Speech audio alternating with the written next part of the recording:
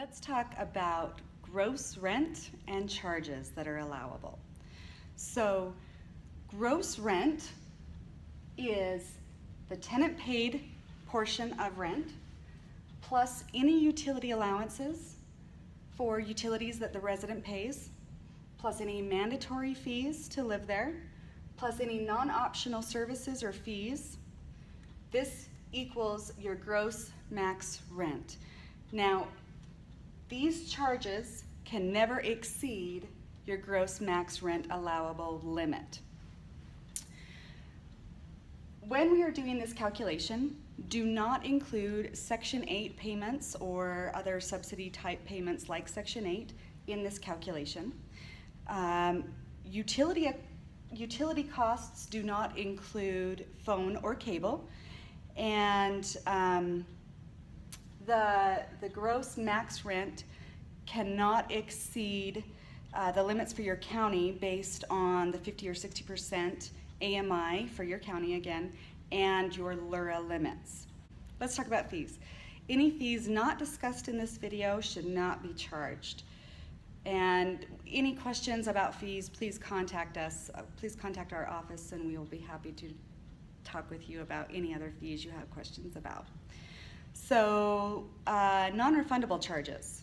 Non-refundable charges, no matter the frequency charged or paid, so even if it's a one-time thing, they must be included in this calculation. Those are considered non-optional charges.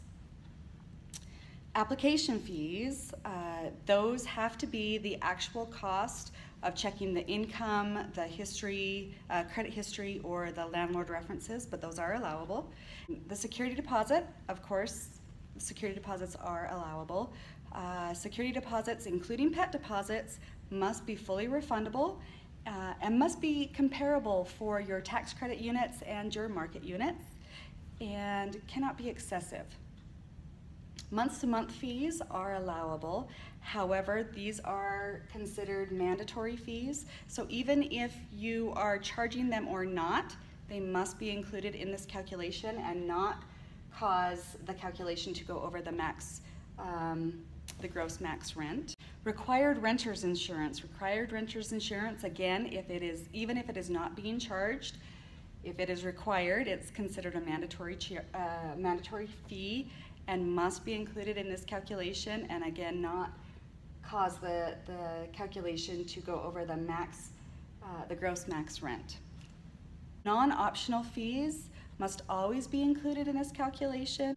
A service or fee is only considered non-optional when two conditions exist. When it is not a condition of occupancy, so they do not have to pay the fee to live there, and if there is a reasonable alternative. So both of those have to exist for it to be considered optional. An eviction turnover fee, these are allowed. Eviction turnover fees should only be charged when a resident is actually being evicted. The fee should go to the management company for preparing the file to go to the attorney. It cannot be charged up front. It has to be when they're actually being evicted. And it can never exceed the service of notice fee, which is of course mandated or set by the state. Project amenity fees can be charged only if the amenities are not included in an eligible basis.